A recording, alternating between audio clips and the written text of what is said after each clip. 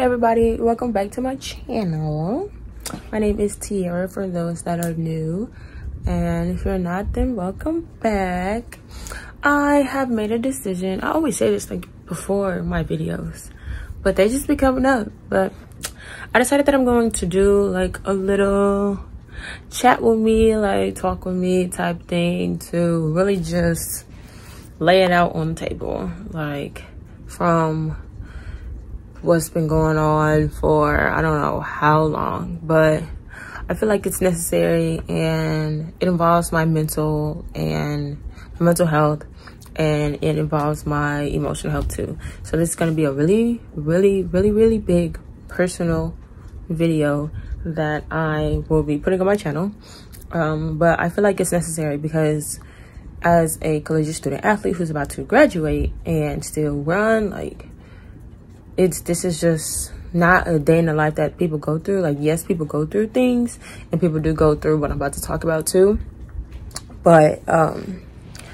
it's I don't know what I'm trying to say, but it definitely did impact me while I was in season. It impacted me like during the summer, of course, and like my place that I live in now. Like, it's a lot, but I'm going to give all detail.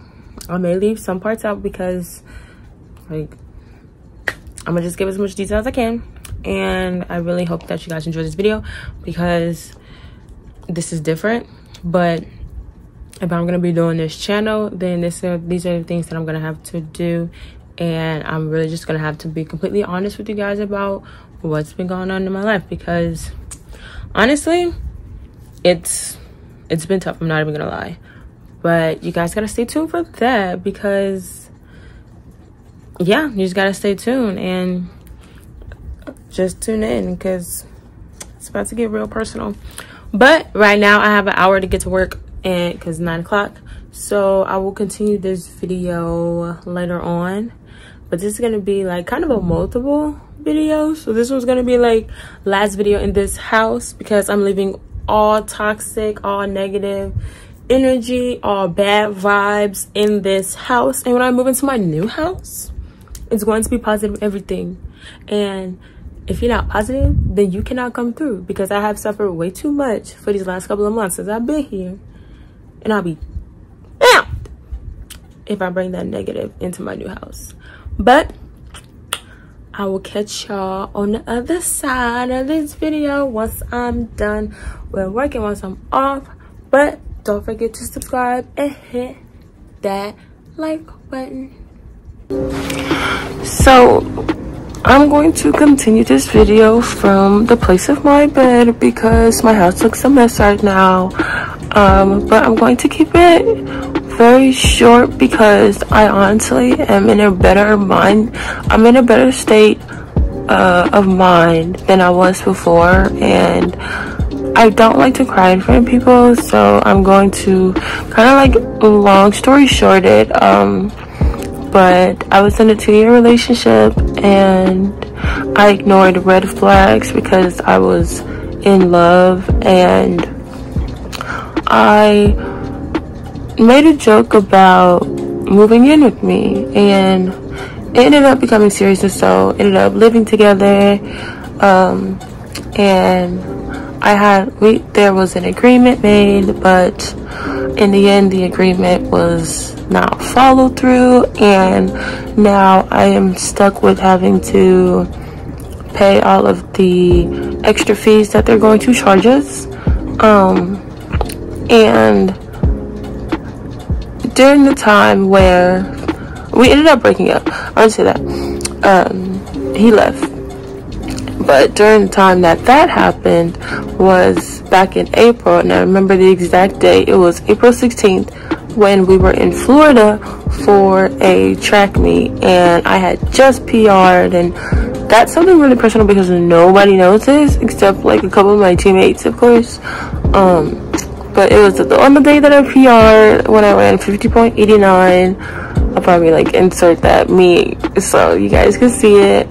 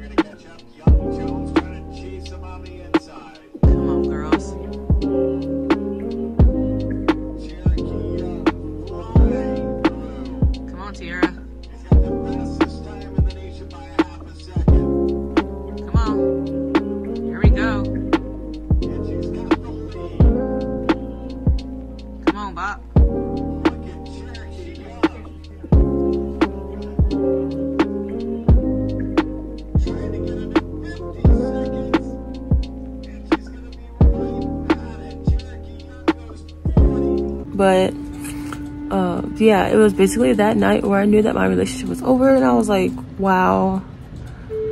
Like, I call you and I tell you that I PR, and then I like plan something for us when you come back from your job, and right after that you're like, I don't know if I want to do this anymore, and like I'm not really in the relationship anymore. I was like, huh? That's the whole thing. I cried, of course, and then we ended up having like getting stuck in Florida in the delay, and it was just a bad trip home because I was really tired, and I had been crying all night and stuff. And I was just like, wow, you really did this on the day that was supposed to, you know, like be celebratory and like be happy about.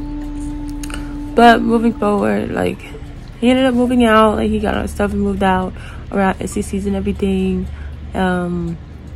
Luckily it was during track season because it was able to distract me from what was really going on. But the times when we weren't traveling or we weren't practicing, and I was just here at home, it definitely like started taking a toll on my body and affected the way that I went about like my everyday living, because I didn't want to be around anybody. I didn't like want to talk. Like all I wanted to do was just cry and everything. And it was my first like serious relationship, so I was like really just taken aback, like, whoa, okay.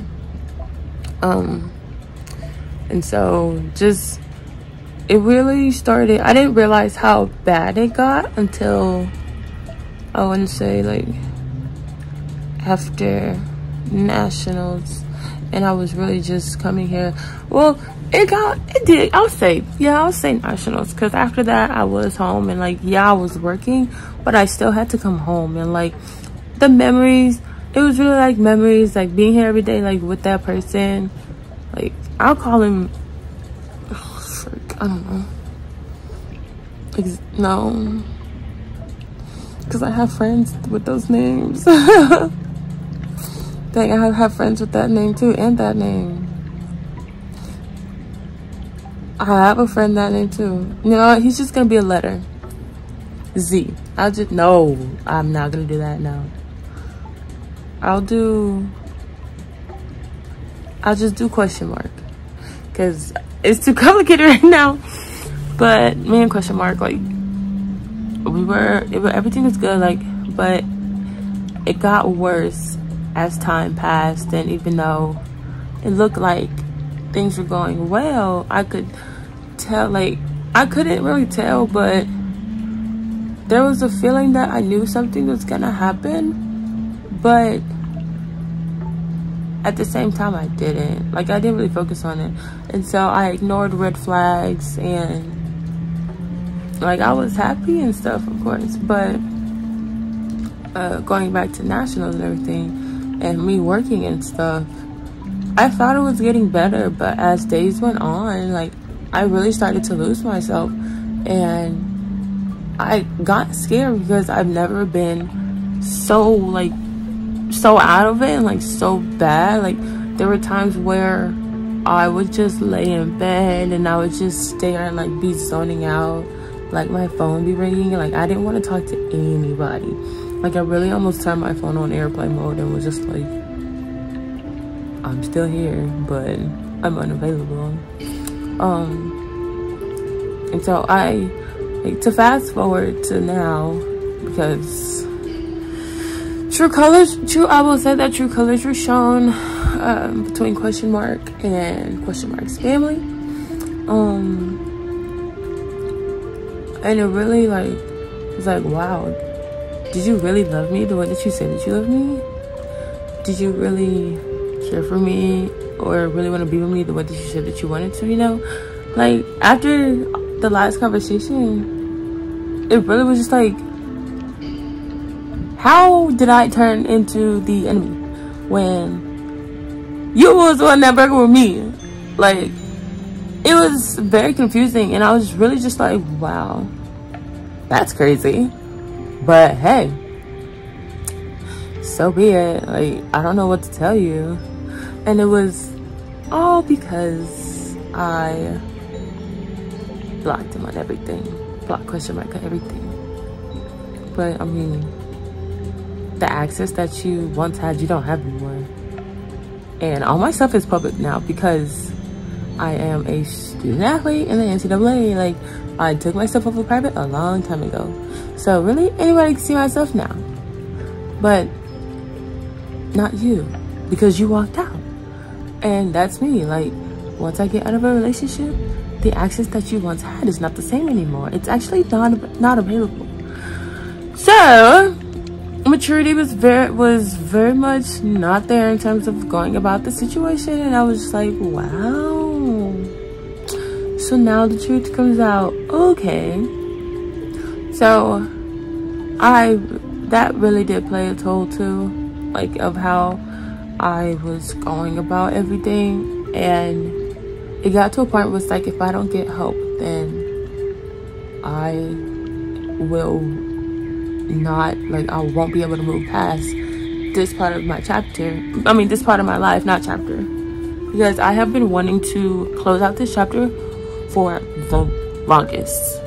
And like, now that I finally can move on and start my healing process properly, it makes me very excited with my new place, my furnishing place, graduation, like, and I even took my graduation pictures, and of course they were nice and everything, and it made me excited. But it's like, I can't even like fully be happy about something that I accomplished because my mental was just not okay. And so we have sports therapy, we have therapists on campus, and so I contacted mine and I was like, I really need to come see you, because if I don't, like, I don't think I'll be okay. And so I went to go see her yesterday, on July 28th, I forgot. I went to go see her yesterday, and it worked very much because everything is confidential and everything. But it's funny because I had told her about question mark back in 2020 before COVID, and then 2 years later, I'm telling her, oh yeah, me and question mark are over, by the way. And so that was actually like really funny. But I'm glad that I was able to tell her everything that was going on, because I've never been so like at a point in my life where I didn't know what to do and I was just stuck and didn't care about anything anymore. But I will say that you are not alone. Yes, you are not alone. People love and care for you, and there's always someone that you can talk to, no matter what. Whether you feel like there isn't anybody, there's always somebody that will sit and listen. And I really just thank God, because he saw my problems. He knew I was struggling, and I always follow his path, even when I know it's questionable sometimes. And I'm like, it's in, like I said, God, it's in your hands right now. You know the type of person I am. I am a fighter, but in terms of this situation with question mark, I just can't fight it anymore. Like, I need you to handle this for me, because I can't do it anymore. Like, I don't know what to do. I've literally done nothing wrong. Like, and it, like, everybody could vouch for me that I didn't do anything wrong. Like, if anything, I went overboard in terms of like being in a relationship, and in a good, loving way. So I have never prayed so hard for healing to just come take over. Like, I've literally done everything I could, but yesterday definitely gave me that, like, you're not alone type feeling. And now I will be seeing my my sports therapist once a week, just to make sure like everything is back on track and my mental stays intact. Because not only am I closing this chapter, I'm opening up a new one in terms of this being my last track season as a collegiate athlete too. So yeah, it's definitely going to be another mental battle for sure, but I'm really hoping and praying that it's not going to be as serious as this one was, because it's track and field and like it's my sport. It's something that I use like as a my runaway space.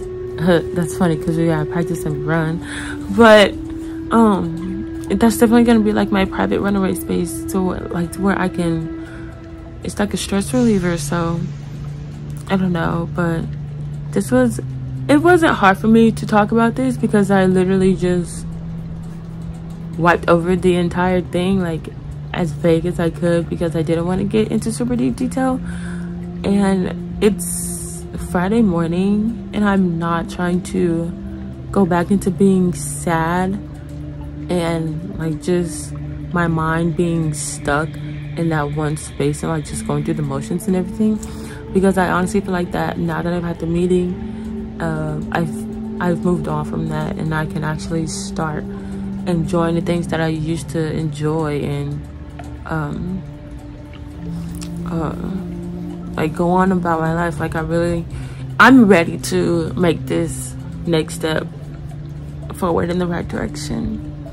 But I will say, when it comes to relationships, and if you think you're ready, like actually sit time and think on if you are really ready to be committed to someone. And I will say not to ignore red flags, because sooner or later like they will come up and you're gonna wish that you thought that you have listened.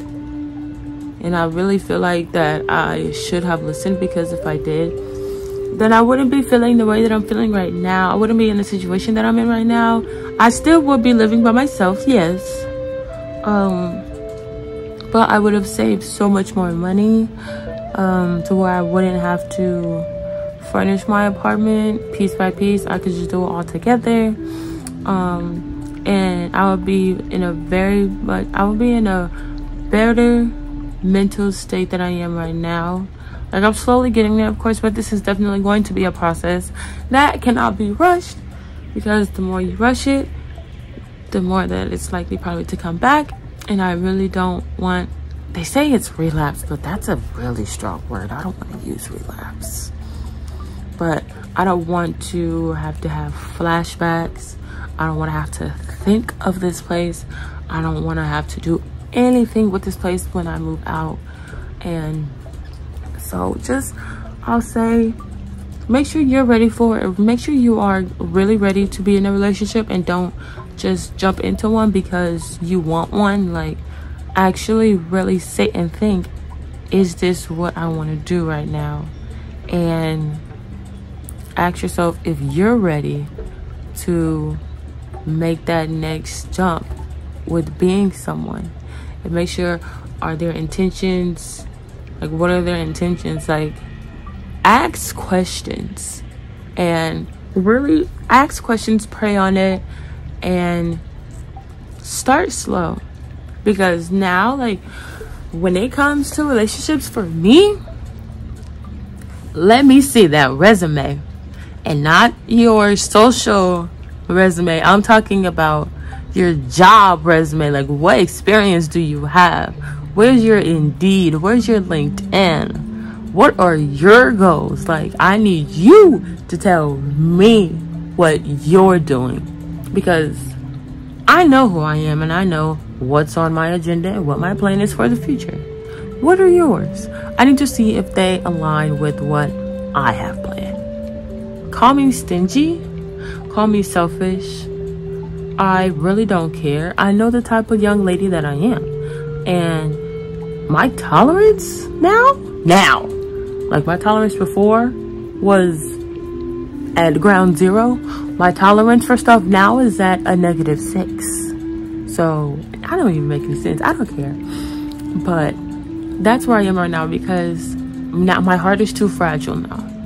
And my heart is too fragile. My trust levels are not there anymore. Like, I am really repairing. And I'm not saying that I'm gonna get into a relationship like within like a year or so. Like, I probably don't see myself getting into a relationship until like maybe 3 years from now, honestly.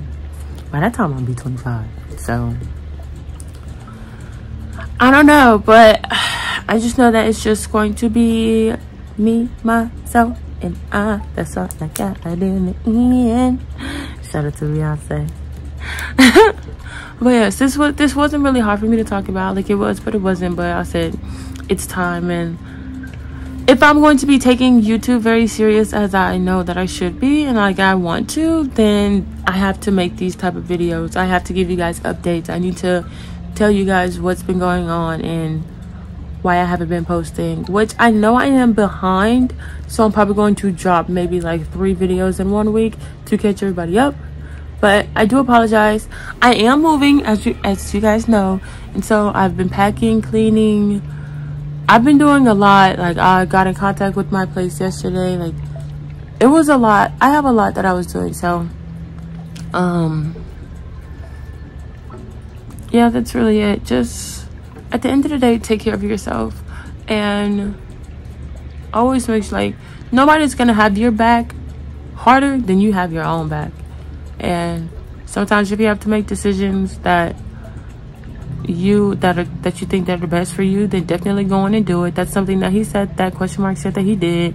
So I'm like, all right, that's fine, I guess. No, I guess. But you did what's best for you, therefore I'm gonna do what's best for me. And that means that you're not gonna have any access to me, because all you're gonna be wanting to do is view my stuff, see what I'm doing, still try to be part of my life. Like, no friendships, no nothing. That's all gone. I'm not sorry, but you made that decision. So I need to wrap this up because I need to start moving around. But take care of yourself. That's it. That's all. Take care of yourself. You're not alone. People are here for you. Like, yes, I'm reiterating this again because it's serious. Like, don't take it as a joke. If you're not okay, reach out. You're not alone. Like, you're not alone. What Michael Jackson say? You are not alone. Yeah, he meant that. Shout out to MJ. But if you guys sat and really watched this video, I greatly appreciate it, because this was a different type of video that I made. But I'm gonna need you guys to hit that bell and subscribe for me, please, so that you can stay on top of my videos and what I have coming up. And don't forget to like and comment and follow me on Instagram. I'm at tbaby142 with 2 eyes, I think. I can't remember my Instagram name. Follow me on TikTok too. And other than that, thanks for watching this video. I'll catch you on the next one. Oops.